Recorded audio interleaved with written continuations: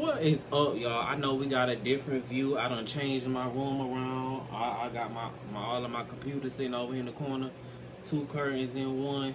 It is what it is. I don't even need a background. Let's focus and look at me and talk about this. Okay. So I have been seeing Sam Smith and this Michael Jackson mess go down my timeline. I was like, okay, so he said he didn't like Michael Jackson. Okay, whatever. Y'all probably about to be mad at me for what I'm about to say, but I don't see what's wrong with Sam Smith saying he don't like Michael Jackson. And then, okay, if you really want to say Sam Smith doesn't have a right to dislike Michael Jackson, he's trying to beat, then I know, what was the, oh man, one of the singers had came out and sprayed him and said that, how could you not like him and you try to appropriate everything that he did?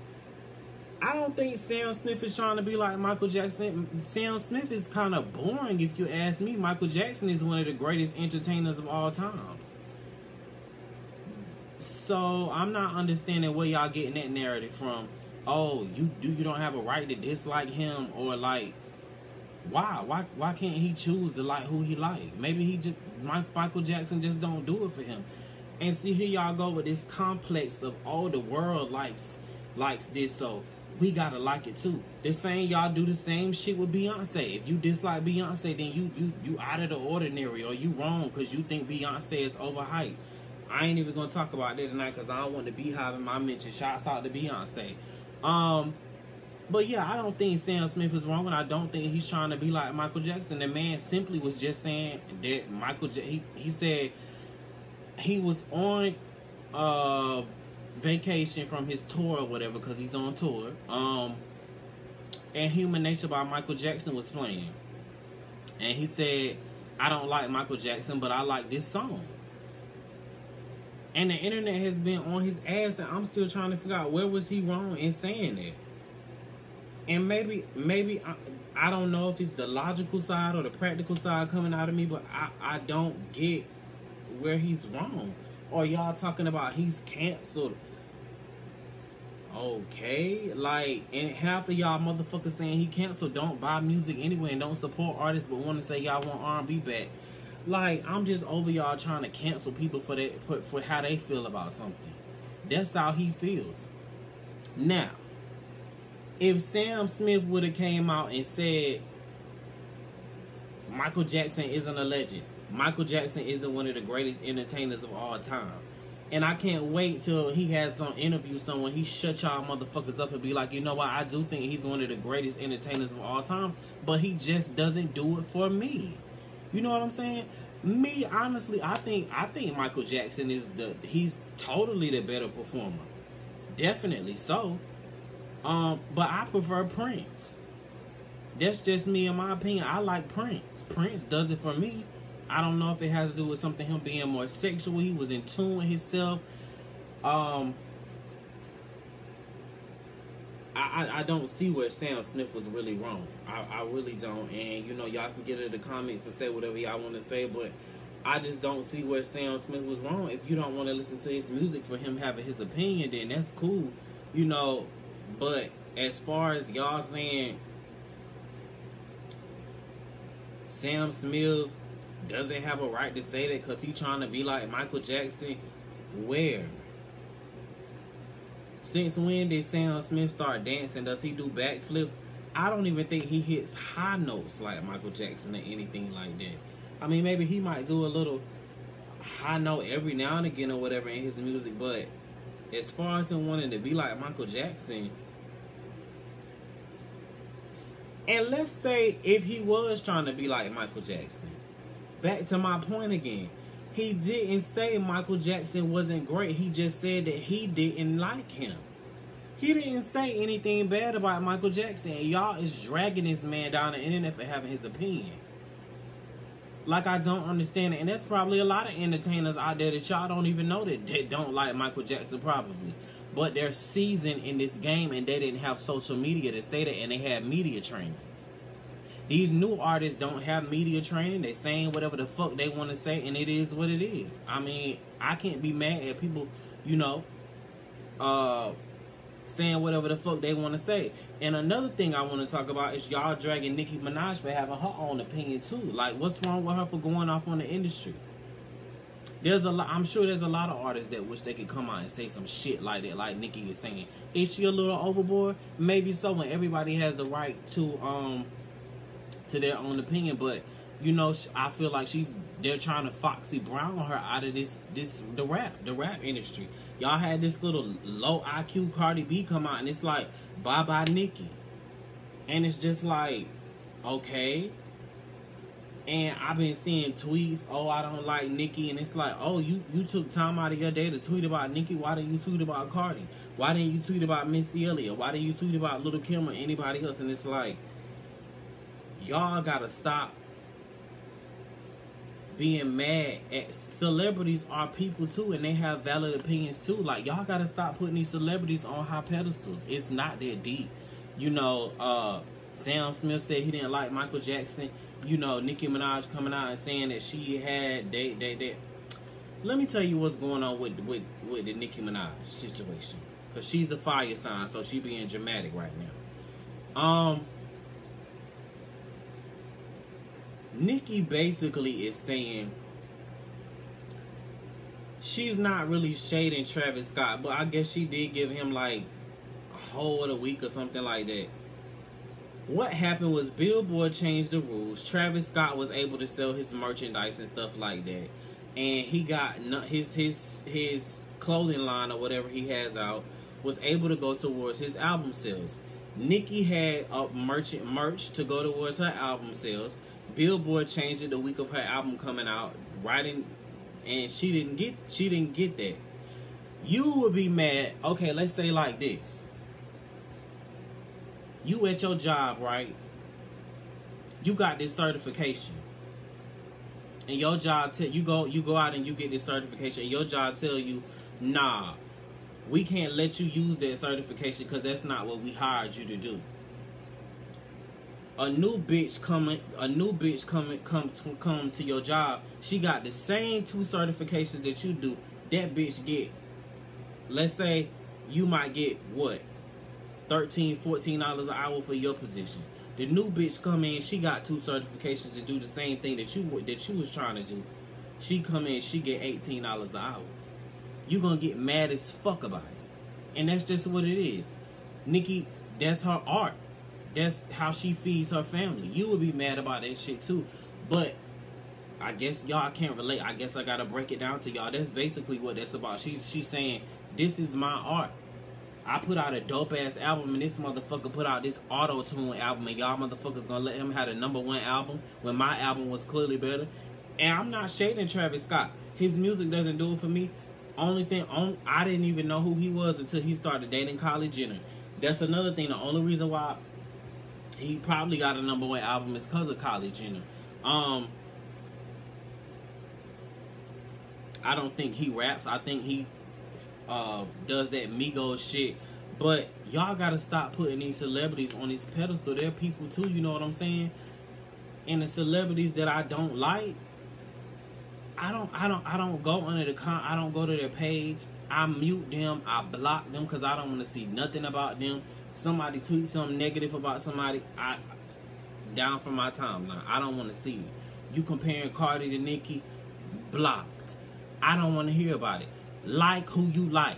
You can like who you like without comparing somebody. You know what I'm saying? It's not that deep.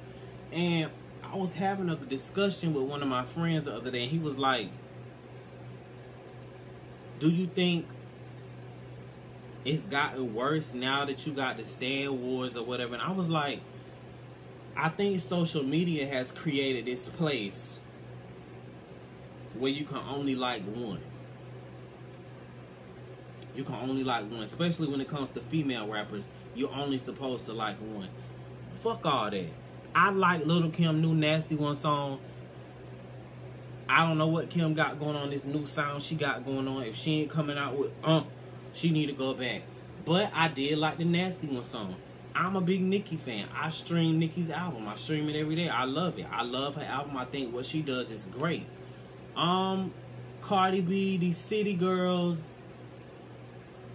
Mariah Lynn, Dream Dog, Remy Ma.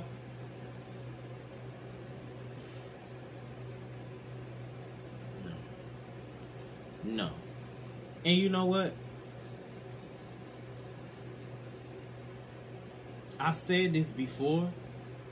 The only reason why a lot of y'all really like Cardi B is because y'all feel like y'all can relate to her. Or y'all know her. Because you seen Cardi B grow. We watched her on social media. We watched her go to Love and Hip Hop. So you feel like everybody feel like they've been a part of her success. And Cardi gives you like pretty much all of her life because she's a new artist. Nicki's not that girl. She's only gonna give you so much of her personal life. So I guess people feel like they don't know her. And when she comes out and she goes on rants, it's kind of like, oh my God, like let's bash Nicki. Cardi B goes on Insta. I scroll down my timeline and I see her. I don't click on it. I don't listen to it. But it says Cardi B goes on a little rant. Cardi B goes off over here, goes off over there. Cardi B talks about how bad pregnancy was. And I'm like, okay, so this bitch can come in the game and she can go off and go on rants or whatever. And it's cool. But when Nicki does it, it's World War III. It's the end of the world. If you don't like it, don't tune into it. And then y'all kill me getting under this shit talking about, oh yeah, I don't like Nicki, her album was whack. You don't like her, but you took time out of the day to listen to her whole hour-long album when you could have actually listened to, streamed somebody you like. You could have went out and started a foundation or something, but y'all are so negative and so bitter. This is one of the reasons why I think I'm going to do a detox from social media for like a month or two. I'm going to still come in here and talk to y'all, but this social media shit, I got to take a break from it. I've already deactivated my Facebook. I didn't think it would make a difference, but my friend reached out to me and was like, you know what, I deactivated my Facebook. And he asked me why I did. People keep asking me why did I deactivate my Facebook, and I'm just like, it does nothing for me. I'm tired of seeing this negative post about this, them taking shots at them. And I don't know if it has anything to do with my personality. I'm a straight shooter. I don't do that Twitter finger shit. If I got your number, and I got an issue with you, or I got your address, I'm coming to you.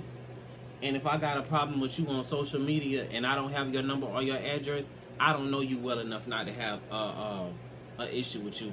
But yeah, that's some shit I had to get off my chest. Leave these people alone. Leave these people alone. I know everybody got a right to express their valid opinion, but focus on something positive. Post something positive on your page. You know, tell that girl on your timeline, you know, that's going through something and she's seeking out for attention. Say, may you have the day you deserve. That's going to blow her mind so bad because she ain't going to know what you're talking about. You know, tell somebody they're beautiful. Go to the Salvation Army and donate some canned goods that you're not using. Get out, detoxify your mind from social media. Do something different. I'm telling y'all gonna let social media ruin y'all mind. Especially my 17-year-old brother. I feel so bad for them because he gonna get caught up in this shit. And it's like, y'all gonna be a bunch of motherfuckers over here taking shots on social media and not even know how to go check on a job application. That's fucking sad. And excuse my language, but I'm just over where somebody has to be the example. Somebody definitely has to be the example. I'll be the one to say, you know what? Okay, you say we can only like one female rapper. Okay, I like one the most, but I still support them all. I'll be the one to say that. Okay, maybe I do favor one the most, but I still support them all. Let's support women. Let's support artists who get out there and perform on the stage. You don't know what that's like. I don't know what that's like. I would like to know. I would love to be a singer or entertainer. But, you know, it is what it is. God maybe didn't give me that talent, but he gave somebody else that talent. Whether you like it or not, there's a market for it somewhere, and somebody does like it. So, What else did I want to talk about?